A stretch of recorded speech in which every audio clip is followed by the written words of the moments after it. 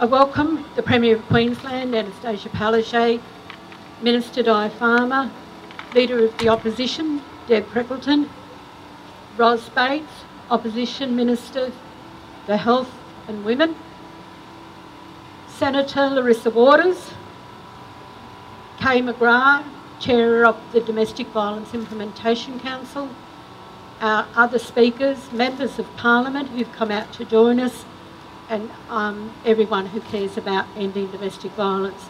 Thank you for being here.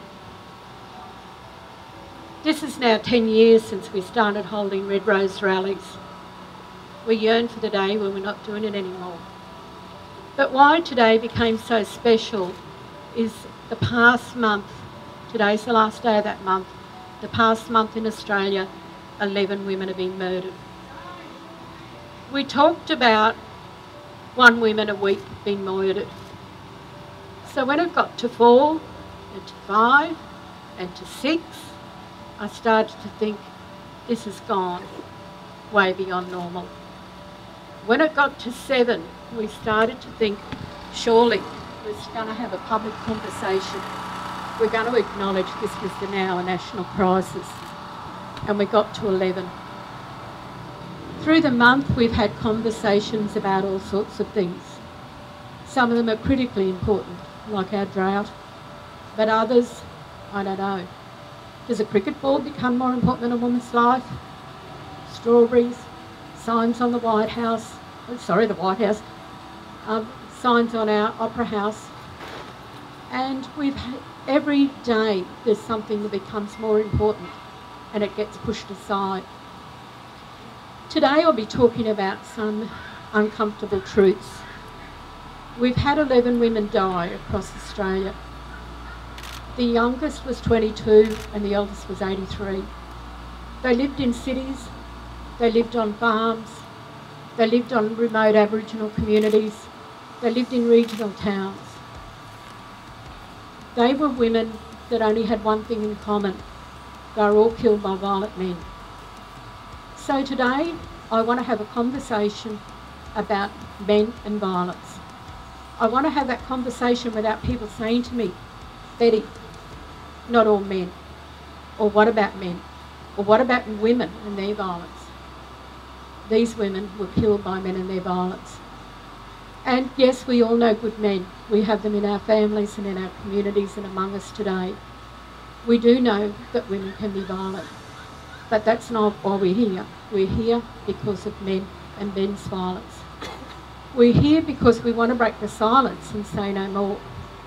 That if we as a community can tolerate this, then we really lose the right to be saying we're a civilised society. That we allow 11 women to be slaughtered.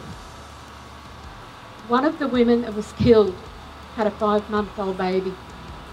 I saw on Facebook last night someone has set up a GoFundMe to care for that baby. You know, what have we become that this becomes the norm?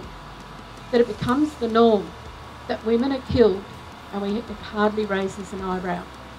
So thank you for being here. We have quite a few speakers, but I think our message is many voices, one message, and the message is ending violence. I'd like to call on the Premier of Queensland to address us.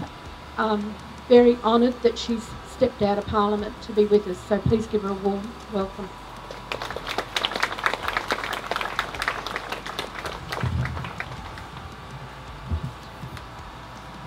Thank you very much, Betty. Can I first of all acknowledge the traditional owners of the land on which we gather and pay my respects to elders past, present and emerging.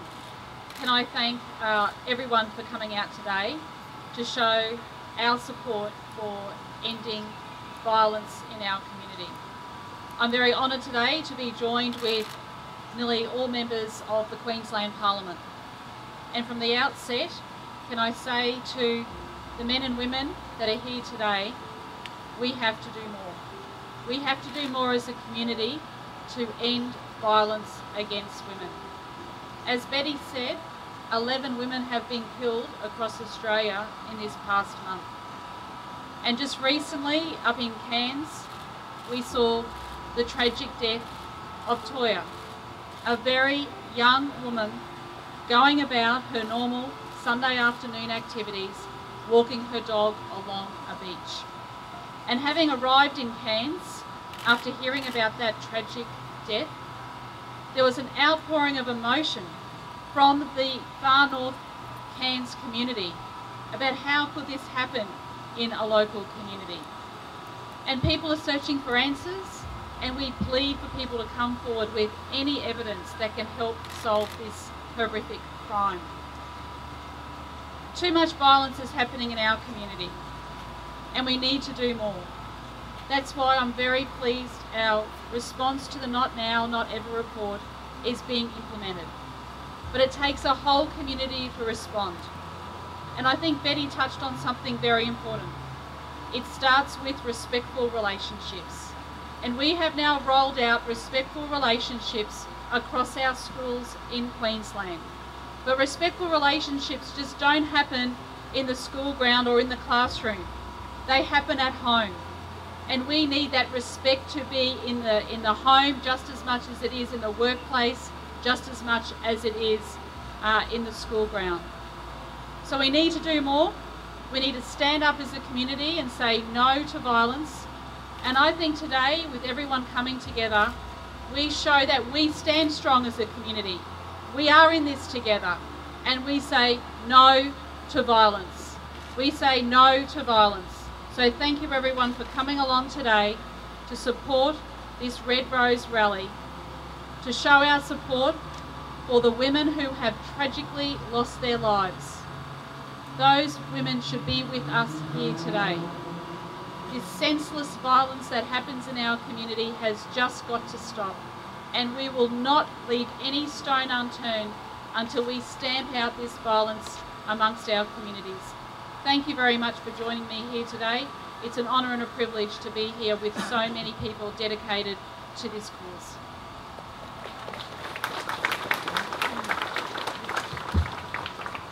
Thank you, Premier. In stamping out violence, I think we've got to really reframe in our society who we see as our heroes and our sheroes. I was reading last night about that legend, so-called legend in football, Ben Cousins, threatened to bury his partner alive, said he would take the children to play on her grave.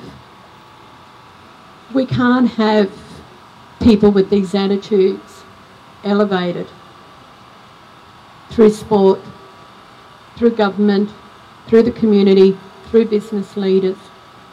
Our saying no has to be saying no to people with attitudes about violence. I'd now, before I introduce our next speaker, I meant to say earlier how thrilled I am that we have people here from both sides of Parliament, and Senator Larissa Green as well, that this is a non-partisan issue, that we will only resolve this. We gather here today not as politicians belonging to a party. We gather as humans saying these are women that didn't deserve this. And by putting aside the politics, we're actually paying the tribute and paying the honour to them that they deserve. I'd like to invite the opposition leader, Deb Prinkleton, to speak to us now. Thank you, Deb. Thank you very much, Betty. Thank you very much, Betty, and to everyone that has gathered here today, because there is nothing more important than stopping violence against women in our community. Not just violence in the domestic violence, but also sexual violence and against children as well. And it gives me great pleasure to be able to join with the Premier and almost all of our parliamentary colleagues standing here today in front of all of you as a bipartisan agreement that we need to do everything that we can do to stop violence. The parliamentarians that are standing here with you today all have the jobs of representing our communities. Our job is to represent you. And that is what we're here to do today, to speak on behalf of those women who are unable to be here, who were part of our communities, who are part of everything that means so much to us. And that is exactly what we do when we come down here to this house and represent you. As someone from regional Queensland, I know that this doesn't stop at the bounds or the outside of any area. We need to stop violence and raise the awareness of what happens to people everywhere across Australia, and in particular, all the way across our regions. We need to ensure that people have somewhere safe to go. And that isn't only in bricks and mortar or wood, it's actually someone safe to talk to as well. So it gives me great pleasure to be here today, along with all of my parliamentary colleagues from both sides, and join with the Premier in uniting in stopping violence against women. Thank you. Thank you very much, Deb. And thank you for mentioning sexual violence. It's the last day of Sexual Violence Prevention Month. So an important message that we need to get out into the community as well. During this past week, I've read a news article about the things that women were doing before they died. Caring for family, walking their dogs, cooking meals. But the thing the article never mentioned was trying to stay alive. I know there are women here today with us that are living and leaving violence. I know there are families here who have experienced the horror of a family member being murdered. And it's not just these 11 women. The heartache that they will leave behind in shattered families goes on for years. We have members of our own Red Rose gatherings, our Red Rose advocates, some who couldn't be here today. They needed to just take time out and say, we've had enough, and we honour that. But for those women who are struggling every day to stay alive, we're with you as well. I sit on the Queensland Domestic Violence Death Review Board. Our meetings, we troll through the shattered ruins of someone's life. And I often think, if we could only just rewind so we're not doing this. There were so many missed opportunities. And the Attorney General's here today. Sorry, Yvette, I'm misintroducing you, my apologies. I believe the report from the Death Review Board is going to be tabled this week. When it's made public, it'll be on the Coroner's Office website. Please, I implore you, read it. We need to learn from those deaths. We need to learn so we aren't going through this time and time again. I'd now like to introduce the Honourable Di Farmer, Minister for Child Safety, Youth and Women, and the Minister for the Prevention of Domestic Violence. Di, you're always welcome. Di has been joining our Red Rose rallies now over many years, from our small gatherings to our large. And so it's always a pleasure. So thank you, Di.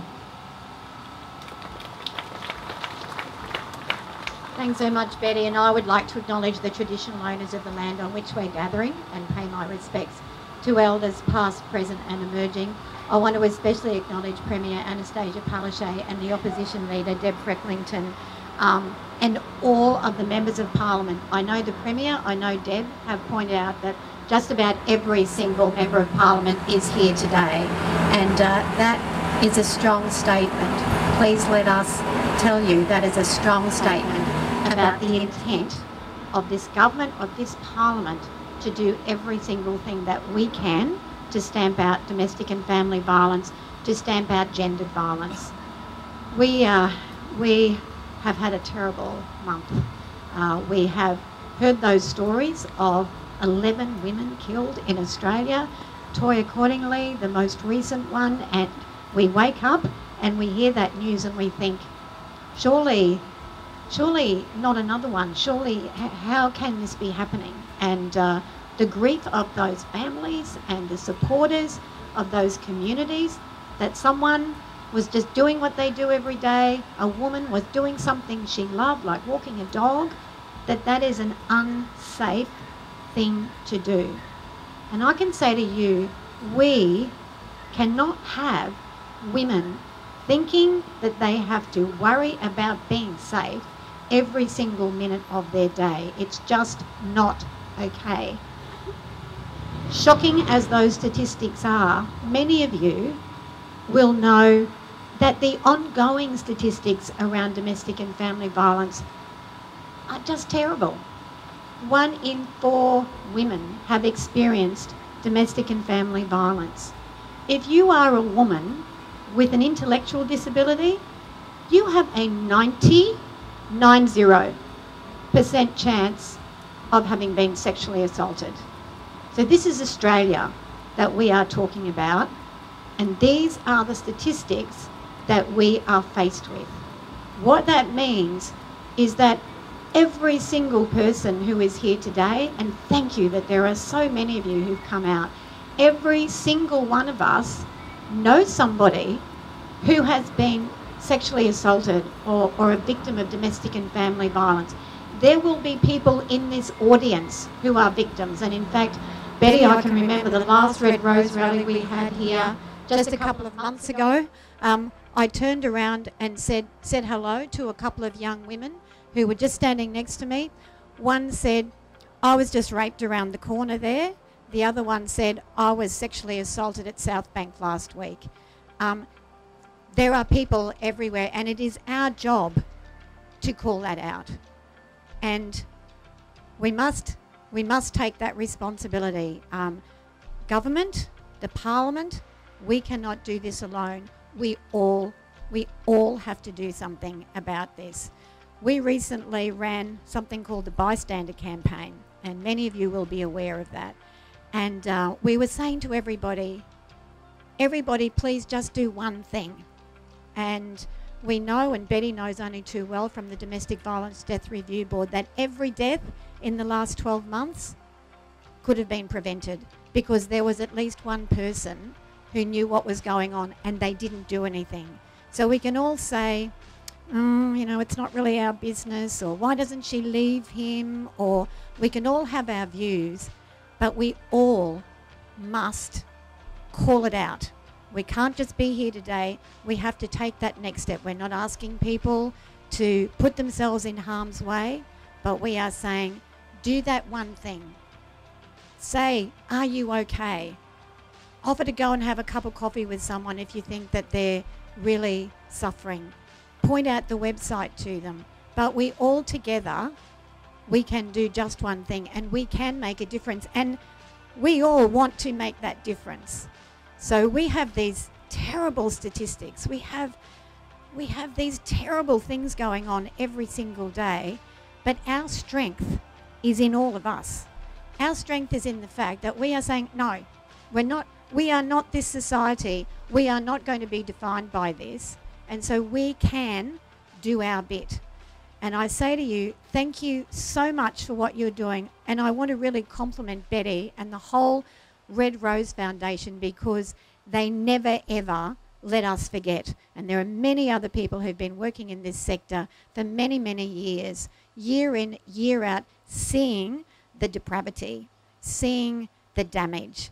And I want to thank all of those people because they have made such a difference. And now it's our job. We're going to make a difference ourselves too. So thank you again, and thank you so much again to Betty and everyone here. Thank you, Di. Before I go on, I just want to introduce my friend Dan. Dan is selling red roses, and half of what he is selling is going to homeless services and half to the Red Rose Foundation. Thank you, Dan, for being here, and give Dan a round of applause. Thank you. Later, Dan. Thank you, Dan.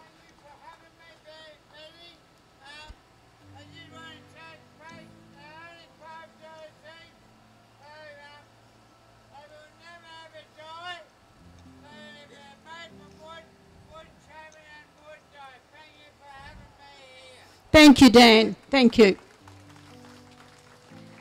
We're going to move on to be remembering the women that have died.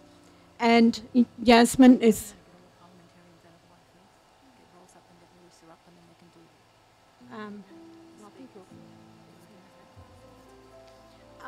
we're going to remember each woman that's died. When we do this, the first instance, Yasmin will read out a name, and she will read out who was going to come and lay a red rose for them, and then we will invite others to do the same. Thank you, Yas. Thank you, Betty. Welcome, everybody. My name is Yasmin Khan and I'm a Director of the Red Rose Foundation. I'll start. This is where we're going to lay our flowers, so if we're all aware of that. So we'll start off, I call on the Premier to lay a flower for the memory of Nicole Cartwright, 32, from New South Wales.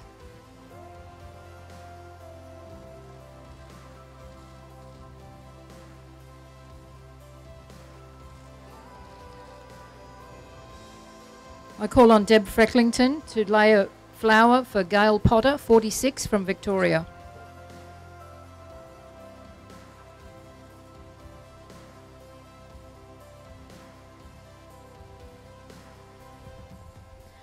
I call Di Farmer to lay a flower for Christy Powell, 39, of New South Wales.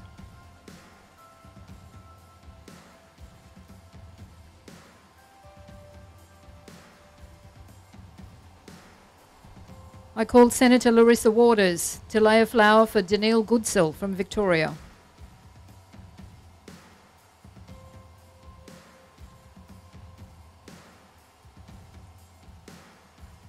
I call Ros Bates to lay a flower for Jacqueline Francis, 50, of West Australia.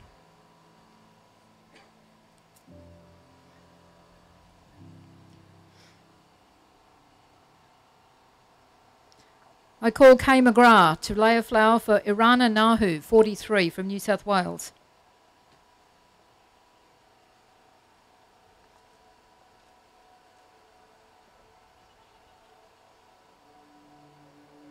I call Brian Sullivan to lay a flower for Toya Cordingley, 24, from Queensland.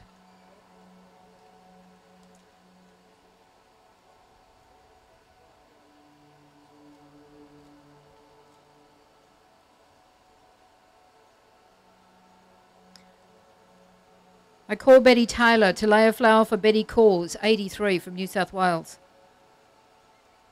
who died yesterday. I call Sherelle Moody to lay a flower for a publicly unnamed woman from the Kimberleys in West Australia.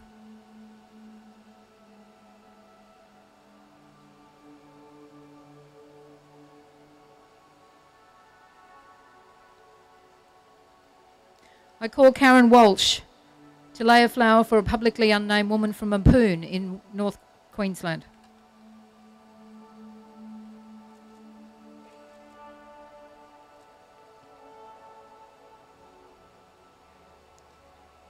And I call Tim Class Orliff to lay a flower for a publicly unnamed woman from Victoria.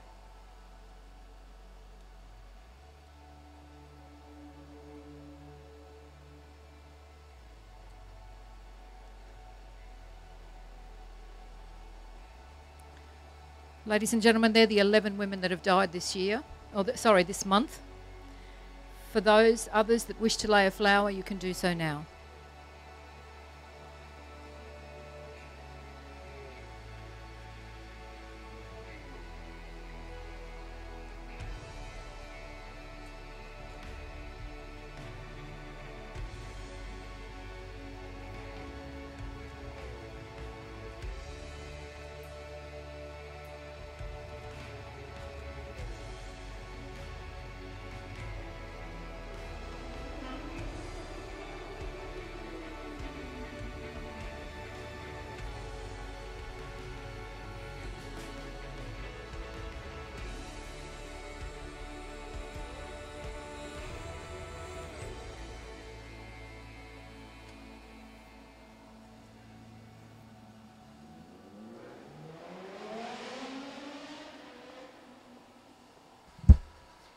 Thank you, everyone. I'm aware that we're needing to move on because people needing to get back to Parliament. So without further ado, I'll call on Senator Larissa Waters. Thank you, Larissa. Thank you so much, Betty. Hi, everyone. I add my acknowledgement of the traditional owners of the land that we're meeting on and acknowledge their elders past, present and emerging. 58 so far this year, and as we've heard today, there's already been 11 this month. Now, we're all used to the figures of one woman a week. It's been more than double that this month. This is a national emergency. And I moved a motion in the Senate 2 weeks ago calling it that, saying that this was a national security issue and begging for more funding for frontline response services, for prevention services, and begging for paid domestic violence leave for survivors. Now that motion passed, but it was on the voices. No one had to vote on that. And you won't be surprised to learn that nothing's happened since. Instead, we've had various other male senators call for an Office of Men, for example, in our Senate estimates. Isn't any wonder that we see this epidemic of violence when we have our institutions, certainly federally, still dominated by men? And we need to have this conversation about what's driving domestic violence. All of the experts will tell us that it's gender inequality that is behind this violence. There's a whole range of factors, but that is one of the key drivers. Now, if we look around society, we're actually doing quite well in the Queensland Parliament, and I want to acknowledge and commend both our female Premier and our female opposition leader and all of the members of Parliament here. But we're doing not too bad in terms of gender representation in our Queensland State Parliament. We're doing very poorly in our federal Parliament. We're at 30%. We still see female sports stars, for example, fighting to get free-to-air TV coverage, fighting for equal pay. Most of us are still fighting for equal pay. We still have a gender pay gap. We still have these huge drivers of inequality and these huge examples of inequality in our daily existence. It's those issues that we need to address, as well as funding those frontline emergency response services if we are to actually eliminate violence against women and their children. And yet we hear complete silence from our Prime Minister. Sure, he's only been in the job, 2 months now, but he has said nothing about this epidemic of violence. Absolutely nothing. And as I was talking with Betty earlier, and she was lamenting that there's now been this creeping silence on this issue again. I feel like a couple of years ago this was really on the national agenda, and some of our members of the media did wonderful work bringing this to light, bringing it out of the shadows, calling it out, driving that cultural and behavioural change, sending that message to all members of our society that we are all equal and that violence is not okay and will be condemned and publicly called out. We had that real zenith in the movement. And yet since then, what with Rosie Batty's wonderful tenure as our Australian of the Year finishing, with a few changes of Prime Ministers, it really feels like this issue is going into the shadows again. And is it any wonder that we now see our numbers up? Women are being murdered in their homes, on the streets, for having the temerity of walking their dog or walking home late at night. This is an epidemic of violence against women and their children, and we all need to do something about this. We need to drive that cultural and behavioural change in our own spheres of influence, but we desperately need our national government to show some national leadership. I asked in estimates last week, where is the money for frontline emergency response services? They fund housing, they fund community legal centres, it flows through to the states, and the state agencies then distribute it down to the wonderful services like Betty's and many other frontline not-for-profit services helping women in their most dire hour of need. So I asked the various departments, where is the money? When is it coming? Has there been a boost in these funding services? And the initial response was, oh, that's not our problem. That's what the states do. And I took them to task. I said, no, you are the source of funding for many of these housing programs that flow through to domestic violence shelters. You are the source of funding for many of the community legal centres that then do the outreach and that help women fleeing violence. Don't you dare say this isn't your responsibility. So we will keep advocating for more funding for frontline emergency response services. We will keep advocating for funding for prevention. We can't just mop up. We have to stop this where it starts, and that's down to all of us claiming our space in the public sphere and in the private sphere. Kudos again to our female politicians here in this state parliament and to all of us in the federal parliament. We need to get equal representation everywhere in society. Not just in the parliament, at those higher echelons of big business, in the community sector, as various people within the media spotlight. We need to take our place and show that equality can happen, and that is what it will take to eliminate violence against women. So I'm proud to stand with all of you today. I want to commend all of the services. I want to send a message to these women and to their families. We will never forget you, and we will never give up fighting for your right to be safe. Thanks, everyone. Thank you, Larissa. I'm going to probably just say something a little bit controversial here and a call to the Premier. We've seen the implementation of the reforms, and I acknowledge the services out there, both government and not-for-profits are doing a great job but I'd be remiss if I didn't say women are falling through the cracks. Last week, together with Yasmin and Idfest, we had to move a mum and her 4 kids out of Australia. That was the only way they could be safe. Neither Idfest or the Red Rose Foundation get public money. We started a GoFundMe to feed them.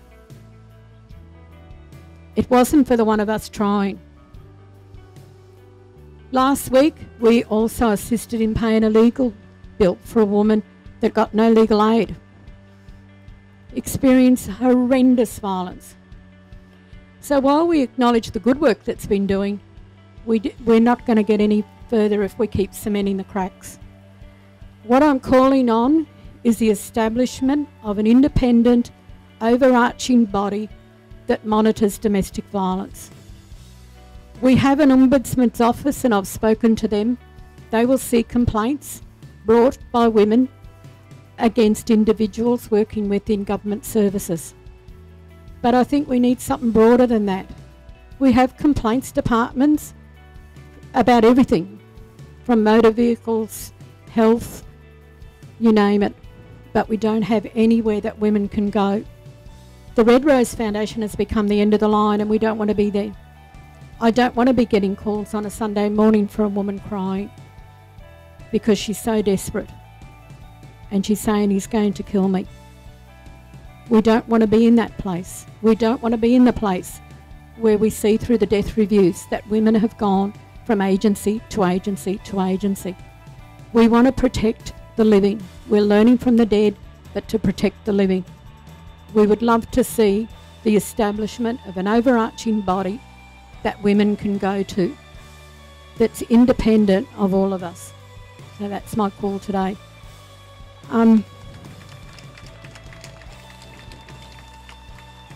I'd now like to call on Ros Bates, MP, member from Udrabar. Ros has also been a supporter of the work we do and attended many of the Red Rose rallies, particularly those we held on the Gold Coast. So please welcome Ros. Thank you, Betty, and it's a shame we have to be here again today. I think I say this at every Red Rose rally that we have, that we are yet again commemorating the death of a woman that shouldn't have happened.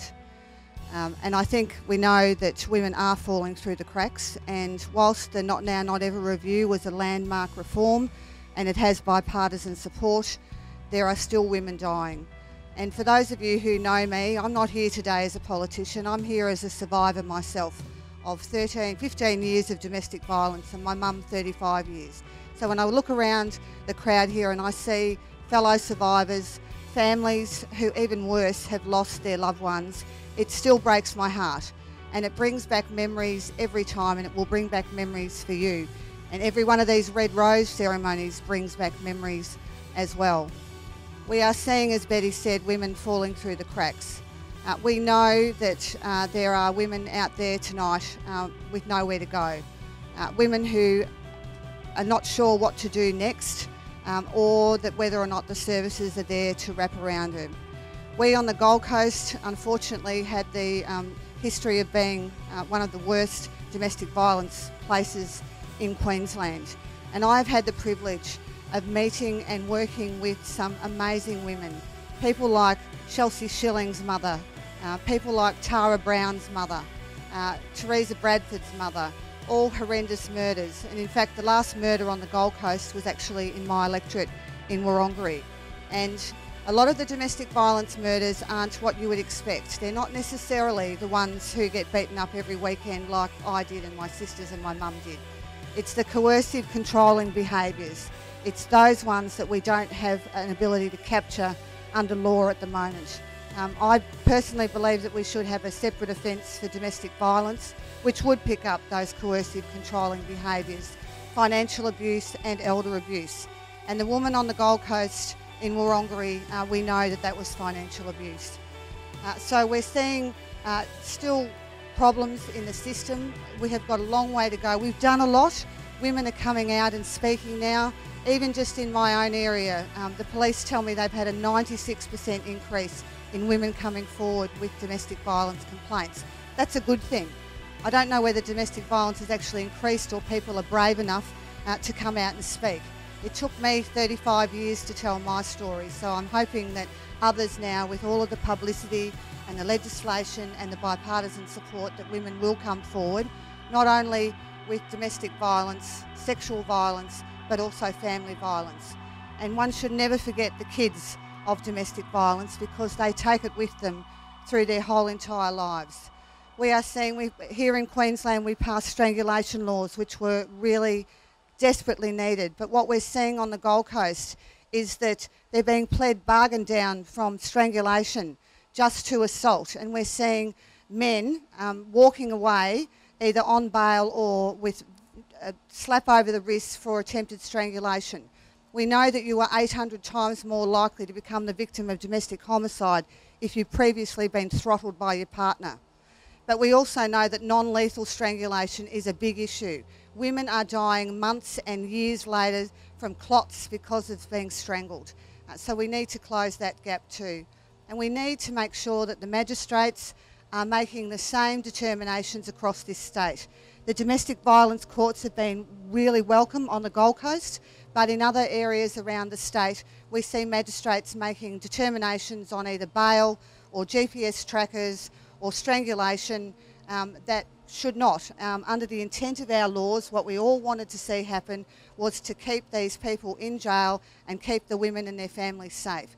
So we still have a lot more to do, and I know that both sides of Parliament will work together to make sure that that happens, because none of us, not one of the MPs in the Queensland Parliament, wants to have to attend yet another Red Rose rally.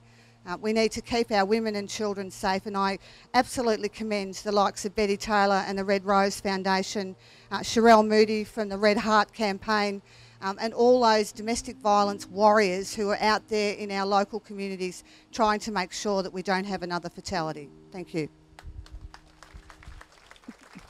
Thank you, Ros. Oh, good, Tim. Thank you, Tim.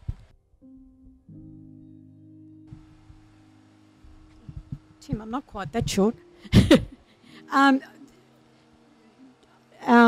members of Parliament among us are needing to go shortly, but there's someone here that's got a really critical message that we want people to hear. So without further ado, can I invite Dr. Brian Sullivan. Brian works with men who use violence, and I've worked with Brian for a long time. Thanks, Brian.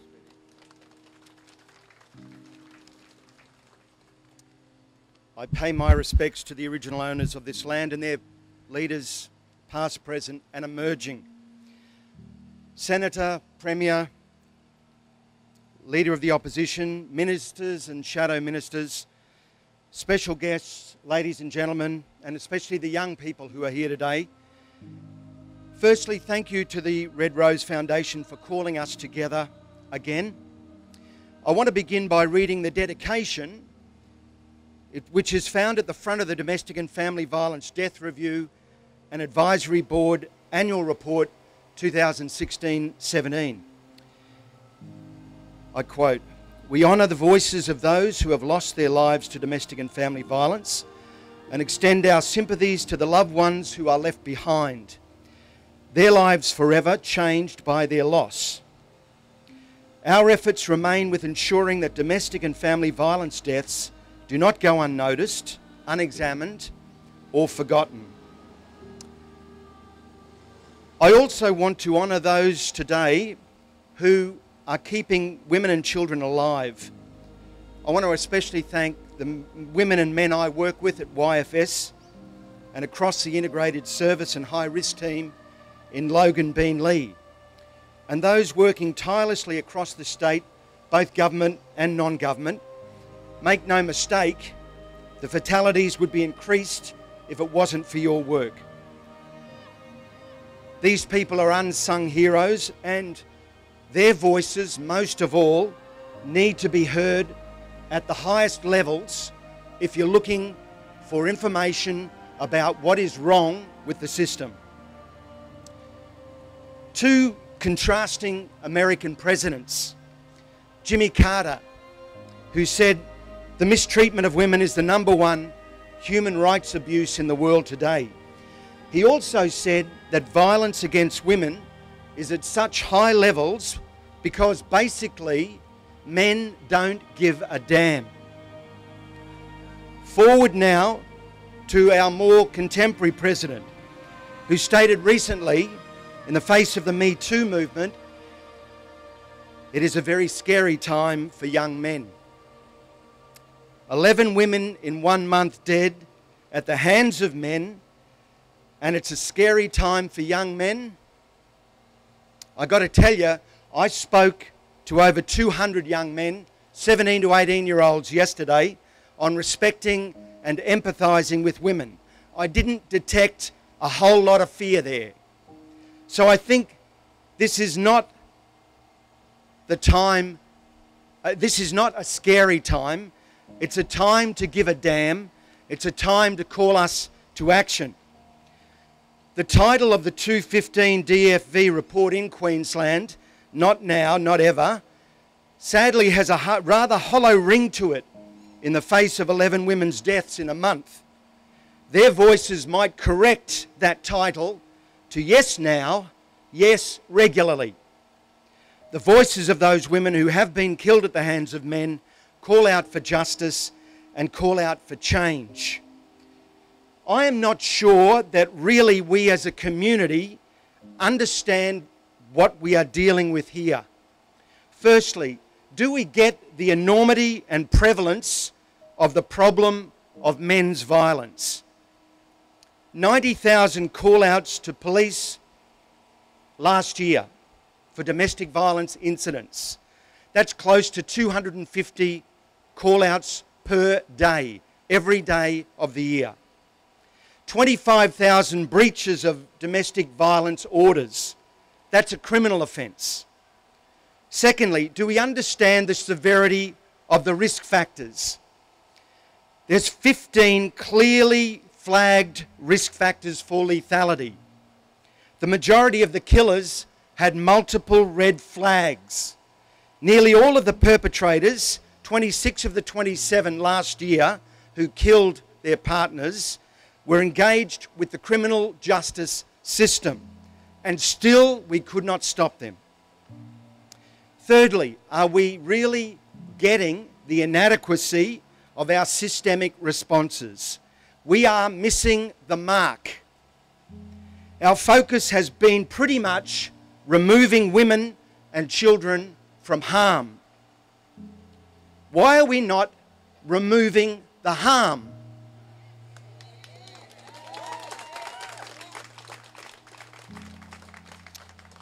That harm can come from two sources: violent men and inadequate systemic responses that further victimise victims and excuse and embolden already dangerous men. Currently, our response to the perpetrators of violence is insufficient, flimsy and tenuous. We need action now to change this flaccid response. There's many questions that people working in the sector want to ask, I know. I've got 4 today that I would like to see answered by our systemic response to DFV. And as our members of Parliament re-enter that building, maybe consider your response to these questions.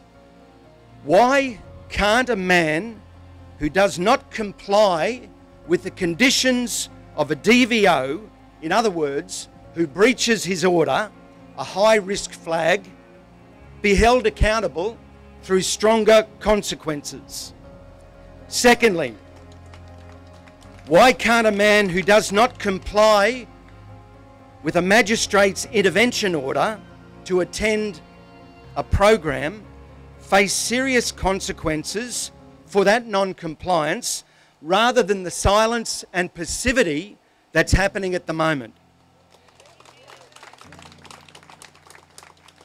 Why can't a man who is incarcerated for domestic and family violence complete a pre-release program addressing his violence while he's in jail? And why can't a man complete his domestic and Family Violence Intervention Program before he is allowed to finish his time with probation and parole. And one last question, why is this so difficult?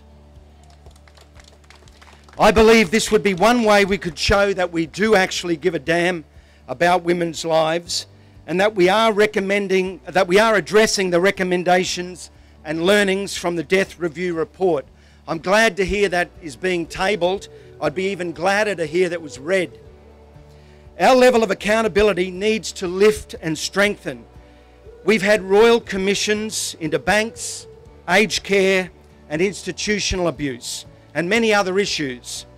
Maybe it's time for a commission of inquiry into our lack of accountability as a systemic response to domestic and family violence, followed by an apology to victims and survivors of domestic and family violence. I wish you well. Thank you, Brian. Brian works at YFS and oversees programs with, he's the manager there with 77, Brian, men. And I think they are stark words, and Brian, from now on, I think we talk about why can't a man rather than why doesn't a woman. Calling our next speaker, and I'm aware people do need to go and we will give them permission. I'll just come and say hello to the goodbye to the Premier in 1 second and introduce Kay McGrath, Chair of the Queensland Implementation Council. Thank you, Kay. Thank you very much, Betty, and I'd also like to acknowledge the traditional owners of the land that we're gathered on here today, and acknowledge the Premier, the Leader of the Opposition, the Minister, Minister Farmer, Ros Bates, Larissa, taking a selfie, Karen Walsh from the Domestic and Family Violence Implementation Council, Deputy Premier Jackie Trout is also with us as well. Thanking you all for taking time out of your busy schedules. Brian, what a powerful, passionate advocate you are. And thank you for those words. Thank you for those challenges. I have a few of my own. I'm not going to keep you too long. I know it's hot. And you've been here for a while, but it is a very powerful and important message that we're here to hear today, and it's about calling out violence against women. When I was on my way, I ran into a woman that I know who asked what the Red Rose was about. And when I explained to her that 11 women had been killed, murdered in Australia in the month of October alone, she was shocked and appalled. She had no idea. I reflected on that and I thought, often we turn away from the bad news. Perhaps we have too much on our own plates. I'm sure that applies to each and every one of us here. And so we choose to perhaps block it out and turn away. This is something that we can no longer ignore. We can't turn away from this. We've laid these roses here today for these 11 women and we've given them names. They were all daughters, sisters, mothers, aunts, nieces, all with a story of their own. You heard Senator Larissa Waters describe this indeed as a national crisis, and I believe it is too. And we rightly look to government leaders and to authorities to react and to respond and to protect women. We are making progress. We are making progress. In Queensland, the recommendations have seen improvements in the legal process with increased penalties, the introduction of new criminal offence of non-fatal strangulation, the dedicated DV courts, interpreters, new shelters, better integrated responses and support for victims, high-risk teams, for instance on the Gold Coast, who are claiming to be saving women's lives. We are gaining ground, but we must make sure that the recommendations and the actions are effective, that they're constantly measured, evaluated, they're monitored, they're reviewed, they're changed if need be, and they're not just a tick box exercise.